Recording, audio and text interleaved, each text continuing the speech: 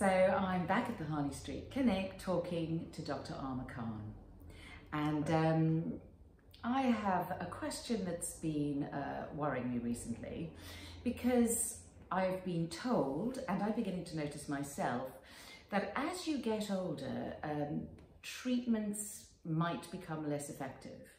And I was actually told that by another doctor, that when you get to a certain age, treatments and tweakments don't really work and they become a lot less effective. So I really wanted to speak to Dr. Khan about this and find out how true it is. There is truth to that. As we age, then the actual integrity of our tissues deteriorates. We know that throughout life we're losing about 1% of collagen per year, and that relates to cellular activity as well. So if we are degrading by 1% per year, by the time we're 50, about 50% of our collagen still remains and is effective. And we start losing our collagen in our 20s, don't we? Well, we're losing it all the time. Under the age of 35, we're in a regenerative sort of state. So we're producing collagen as well. We're producing more than we're losing. So that maintains things. However, after 35, that's what I call the tipping point. That's when we really start to age. We start to sort of lose more than we're producing. And that's the natural aging process. Well, exactly. And that's why these treatments were invented. And that's why tweakments were invented, so that when you start aging, it can start to compensate or give your skin back some of that integrity that it's losing. That's the whole point of it. So to then hear that when you get to a certain age, they don't work.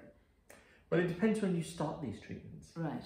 See, if somebody were to start the treatments which were to stimulate more collagen production and regeneration of the tissues, like the radio frequency treatments, which I do love and have done for a number of years now, things like fracture of fern. Yes. And even though, sorry to interrupt you, even though I never saw a big difference, I felt that it was having an accumulative effect. Absolutely. Would you say that's true? Yeah, definitely, because every strand of collagen you produce has a very long half-life. The half-life of collagen is about 15 years. Now, clearly that's degrading as we get older, and after the menopause in women, that degradation accelerates from 1% per year to 1.5% per year. Yes, we talked about that, didn't we, in our previous interview? Absolutely. We talked all about why we aged so rapidly after the menopause. Yes, so in effect it's even more important to add to your collagen stores.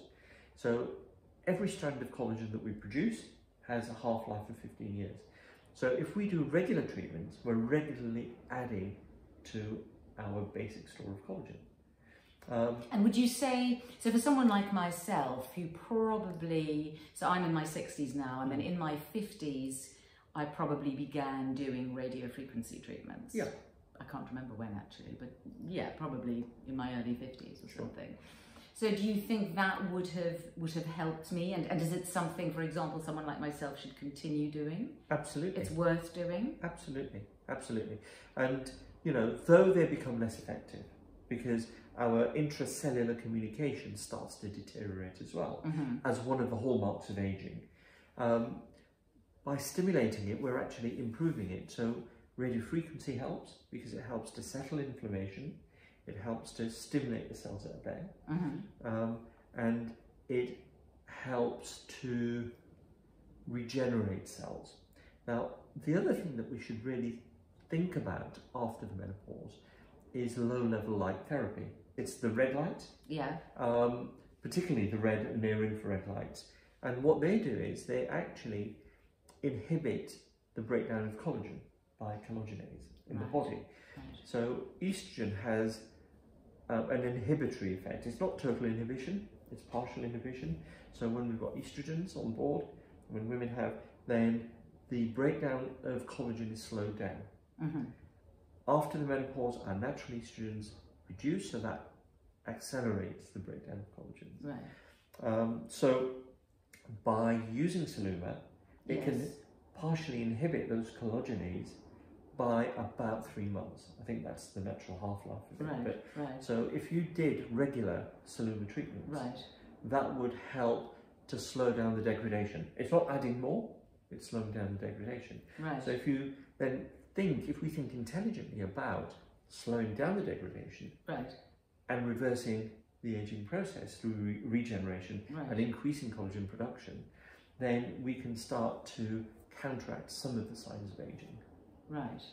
So you think that it is worth continuing, because, you know, one person said to me, really after the age of 50 something, there's really nothing left for you other than surgery.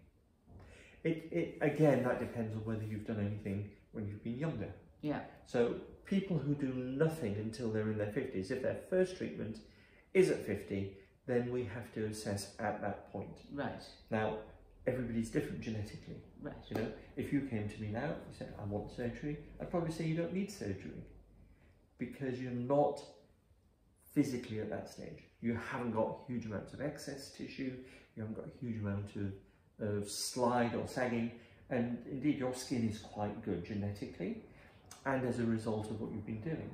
Yeah. So people who start earlier with little and often and maintenance, yes, can help prevent that from happening. So what I'm curious about for people who do Botox and fillers, which, you know, so many people do, would something like, is something like that less effective as well as you get older, or things like Botox and fillers will always work? Everything is effective. I mean, we know that fillers, if they're cross-linked, they're not going to produce an excessive amount of collagen. However, the process of introducing them, the trauma to the tissues, is going to stimulate a regeneration. So the whole... So things like Botox and fillers won't become less effective as you get older? They will. Oh, they will. However, because you've prevented the deep lines and wrinkles, you don't need them to be that effective. Because the muscles are becoming weaker, they're becoming thinner. Right. And if your muscles have been trained into being in a relaxed, balanced state, then it's a great preventer. Whereas if you've done nothing, and you've got really strong expressions, right, then it's going to be less effective right, as a first treatment. Whereas if you're coming in your 30s with really strong expressions, you're going to have a more effective outcome. Right. So even something like that will actually have an accumulative effect that will help you as you age. Absolutely, yeah. So that's interesting, obviously, because I've had my website for about 8 years, I think, or 8 or 9 years. So I've been trying out all kinds of treatments and things. So I feel a bit better now, because I feel that all those little things I've been doing, even though there was nothing really that I saw a huge result with, but all those things would have had an accumulative effect. Yeah. So that's good. You do make me feel better, because the impression I was getting from some other people was that you know, really there's just no point in doing anything. It's surgery or nothing over 50, and especially over 60, which is a rather depressing viewpoint, really. Yeah, but I think there's been this movement. Technology's been improving, our techniques have been improving, our understanding of the aging process, not just physiologically but physically as well. Right. You know, with the different slides, the different layers of the face, and how they age individually to give you the overall look. And I think by understanding that, what we've done is we've pushed the age for surgery further and further down the road. So, you know, yes. Is there an optimum age for surgery?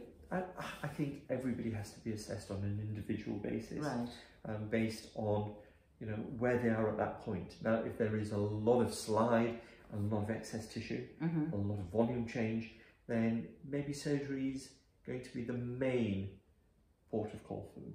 Right. Whereas if there's very little slide and the tissues are still good and they've had treatments and they've maintained things, then non-surgical alternatives. Now, when we talk about non-surgical, you know, non-surgical are Botox and fillers. But fillers border on surgical because you're going into the surgical plane. Right. Going into the deeper planes. So when we talk about non-surgical, I think we've got to be clear about the points that anything under the skin is verging on surgical. Right. Well, it's invasive. The moment you introduce a needle, it's invasive. Yeah. So you're in the surgical plane, and when you start moving tissues around, particularly with sutures and threads, then that is a surgical procedure. But it's a non-cutting surgical procedure. Right. And are you referring to thread lifts and thread lifts, and also deeper lifts like the French lift? Right. So these are much deeper repositioning of tissues. Right. Which are carried out. So you don't. There's no incision, but there are puncture incisions, little ones. Right. We go through those. But where we have to access the deeper tissues, it's surgical. And I like to classify it as excisional surgery, where we're cutting tissue away, and there's so much excess tissue that's all you can do. And then the non-excisional, where you can get away with just repositioning. Yeah. And just one more question along those lines. So if on the surface it looks like treatments are less effective, you're going to see maybe less of a result as you get older, would the same apply to products? Yeah, absolutely. When we're talking about responses, whenever we do anything, whenever we put on an active product, the product has a function. It interacts with the skin, with the tissues, to get a response. Now, if the skin has slowed up so much that the intracellular communication is so poor, that response is going to be less than it would be if the cells are active. Right. And this is where stimulation treatments come in. Right. Like radiofrequency, we're increasing intracellular communication. So they'll also make your products more effective. Absolutely. So when we have a combination approach where we're thinking about nutrition, we're thinking about stimulation with energy treatments, and we're thinking about chemical signalling as well through the products, then they work really well together. So you mentioned nutrition. So as I always say on Ageless, so nutrition is extremely important. Absolutely, absolutely. If we have very poor nutrition, we haven't got the basis of regeneration. And what we're talking about is regeneration and rejuvenation, rather than just patching and fixing. Yeah, I've always thought that. I've always thought, if you just don't look after yourself from the inside, if you not take care, if you're not administering self-care and showing yourself love by eating good foods and taking care of yourself, and then you come and try and get everything done to your face artificially. I like the best of both worlds, and I'm pleased to hear what you're saying there about, because those are my two favourite treatments, because they're quite relaxing, they're completely painless, and that is the red light and the radio frequency. So, and I have done them for a while now. So that sounds like a good thing to do, and great. Good. And I think they work really well. You combine that with protection, with sunblocks. Yes. And sunblock. Yes. And I think.